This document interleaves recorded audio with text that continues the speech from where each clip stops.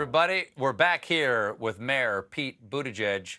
Now, Mr. Mayor, another subject tonight in the debate, subject for our nation for months now, has been the Supreme Court and sort of ramming through Amy Coney Barrett this close to the election when it's already started.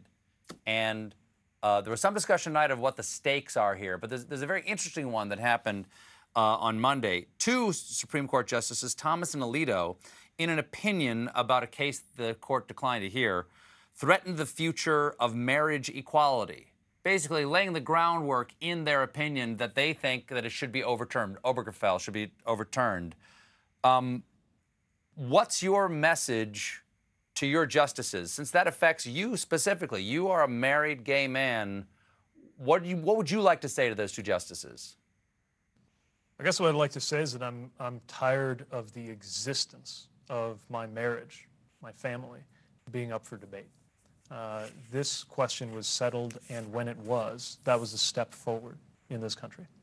And the idea that these justices who ascribe to a judicial philosophy or claim to that's about precedent and about not legislating from the bench to now be, as I understand it, between the lines, threatening marriage equality.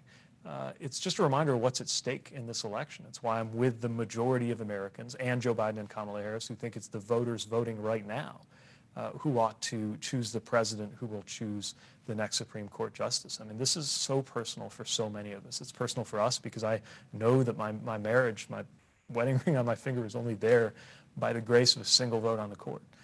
But it's personal in so many other ways too. It's personal if you have pre-existing conditions and they could take that away. It's personal given what they could do to voting rights. So many things in our lives are shaped by these decisions. What they do in there is not just about arcane points of legal academia. It decides how our lives are going to go, and it's one more reason why it's so important that we win this election. If Amy Coney Barrett is appointed to the Supreme Court successfully, and it looks like it's going to be very difficult to keep that from happening, a majority of the justices will have been appointed by presidents who received a minority of the votes from the American people when they first reached office. It's a very odd shifting of power. That you've got this upcoming generation, basically everybody under 40. Oh, it's nearly unanimous that they're fine with gay marriage, that it's obvious to them. Whereas you have a court that has a possibility of overturning something like that. What on earth would happen? You've got hundreds of thousands of people who have been married in same-sex marriages now. What on earth would be the mechanism going forward? What would happen to those people? You know, that's one of the questions that I've always had for people like Mike Pence and perhaps Judge Barrett. I don't know, is that if you get your way and overturn our right to marriage equality, is it your hope that people like me have to get divorced and leave those we love? Or would you be satisfied for us merely to be stripped of our rights to visit each other in the hospital and file taxes together and be protected in the workplace? I don't know.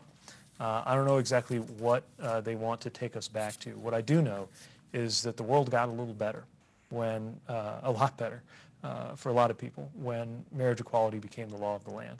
And it's not the time to turn backwards. You got a new book. It's called Trust, America's Best Chance. America has, in many ways, have a trust problem. And there's a lack of trust in institutions, in the president, and each other. Why is trust our best chance going forward? Well, lives depend on trust. Just think about the pandemic, right? If people could trust that we live in the same reality and we're willing to trust the advice of scientists and doctors, and if we had a trustworthy president reminding us to trust that guidance, so many lives could be saved. And that's even more important when a vaccine comes through, given the shocking proportion of Americans who say they're not even sure they would get one. Climate change is going to require us to build a level of trust and cooperation with other countries, and again, trust experts telling us sometimes bad news. Our entire political system is based on trust. That's what an election is, an exchange of trust. between we, the people who are trusted to pick our own leaders, something that was a pretty radical idea at the time of the founding, and we who trust our leaders to have our best interests at heart. And the more I've thought about it, the more I've found that from our most basic interactions, just getting through life, making a purchase or walking down the street, to our political processes, we are trusting strangers with our lives all the time. But there's been a collapse in the level of trust that Americans have. If you look at survey data over the last 50 years, the number of people who say they trust the government to do the right thing, the number of people who say you can trust other people to do the right thing has plummeted. We've got to change this if we're going to make it, if we're going to turn the tide and have the 2020s actually be a better decade for America. I think we can. I write in the book about some of the ways that trust can be built in a hurry or repaired. Mr. Mayor, I'm sorry to cut you off, but we're live, and I've really got to go on a hard break right now. I'm so sorry to do that. Thank you so much for being here. The book is Trust, America's Best Chance. It's available now. Mayor Pete Buttigieg, everybody. We'll be right back with Meanwhile. Thank you, Mr. Mayor.